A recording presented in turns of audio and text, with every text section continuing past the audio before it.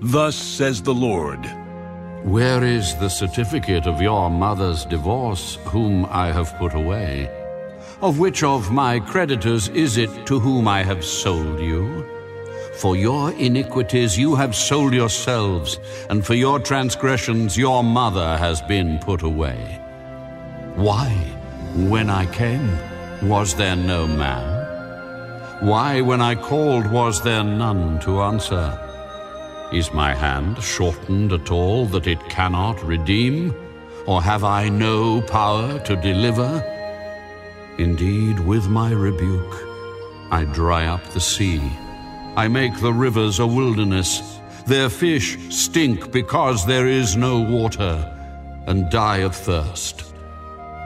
I clothe the heavens with blackness, and I make sackcloth their covering.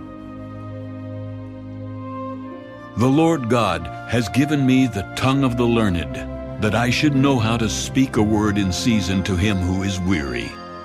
He awakens me morning by morning.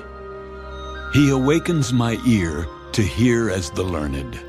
The Lord God has opened my ear, and I was not rebellious, nor did I turn away. I gave my back to those who struck me, and my cheeks to those who plucked out the beard. I did not hide my face from shame and spitting, for the Lord God will help me. Therefore I will not be disgraced.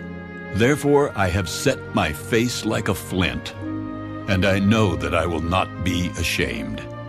He is near who justifies me, who will contend with me. Let us stand together.